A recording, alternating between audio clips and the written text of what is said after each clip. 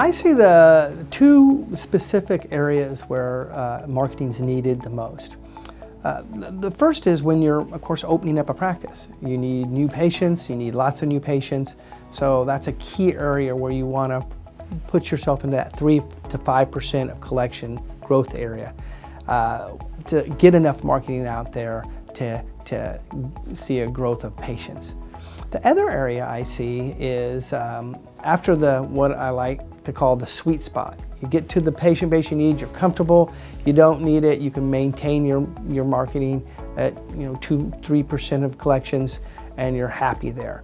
But after that, certain dentists get itchy and they want to grow their practice or bring in an associate or open up a second location.